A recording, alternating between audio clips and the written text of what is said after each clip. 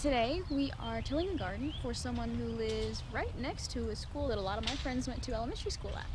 So this isn't in my school district, but a lot of my friends from church actually went to this school, so it's kind of cool to see a little bit of history from my friends' lives and also get to till this garden.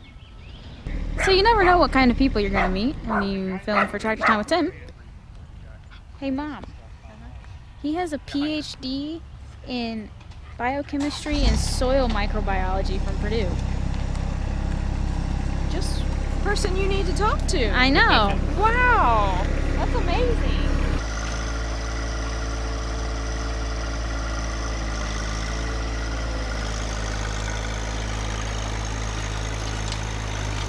So we're trying to keep the soil not quite totally powdery. I would try to say why, but he has a PhD, so I'm not going to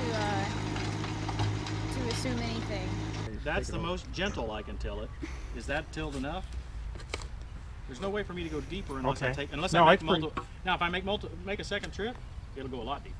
I think it's probably deep enough.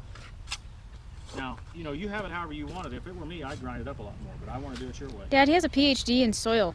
Yeah, so he knows it a lot better than me. Make one pass the way you normally do it. Let me see it. Okay. But we don't have to do a whole pass again.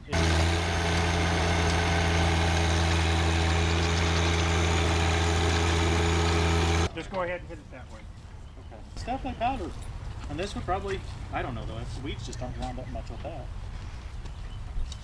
That's okay. Go ahead and hit it that way for the rest of the garden. Okay. And that way next year I'll have a comparison. There you go. Okay. I don't want to do the wrong thing for No, you. I appreciate that.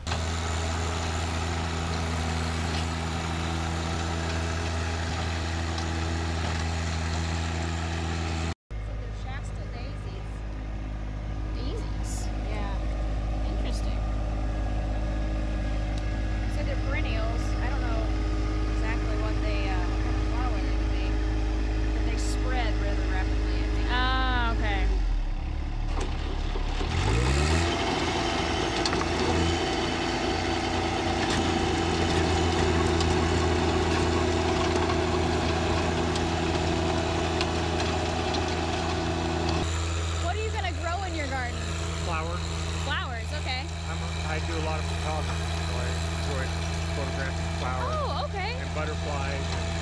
And hummingbirds. Any particular variety of flowers, or? Mostly zinnias and sunflowers, but I'm going to try and branch out a little bit. The dog likes it. She loves that. Oh my goodness, she's like in a sprint. Dad, how's the dryness? She's a streak. The dryness is it's at the wettest end it should be tilled, but it's okay. Okay. So you get a lot of hummingbirds out here in the garden? A few. I get 6 or 7 every year. Go, Daisy, go! I'll run a circle and I'll come back and mess with you again. I don't have to do much. She's been my wife's been going through a few health issues, and so she's been kind of neglected and hasn't been exercised like she should be. She's a mini Australian Shepherd, so she's, as you can see, she's a lot of energy. Yeah, a lot of energy. She can run. You said that your soil packs and gets really hard if it's powder. When it rains. So my concern has always been getting that, and it's in my field research trials too, getting that rain, you know, right after you plant. Yeah. It's interesting because our soil in our backyard, in our garden, it's that black loam, and even next spring you can scrape it with your fingers. Yeah, this is not that. It's darker now because it's dry, but I should have been working this ground a lot better over the years than I have, but I just haven't done it. Priorities, right? Right. So what did you do for Dow when you were? Well, when I started out as a field scientist, basically doing field research, contracting with farmers and putting out replicated field research. In the last 15 years, I managed field scientists here in the U.S. So it was a great career. It's a great career.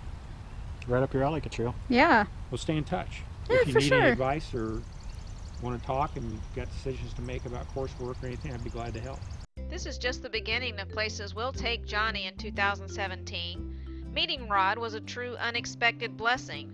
Finding out that he has degrees in the same areas that Katrilla's interested in was amazing, and he's offered to help her through her college career. We really appreciated that. So stay tuned, as we will take Johnny to more places and meet more interesting people, especially in Tillathon 2017. But for now, we want to say please like and subscribe, and we'll see you next time on Tractor Time with Tim.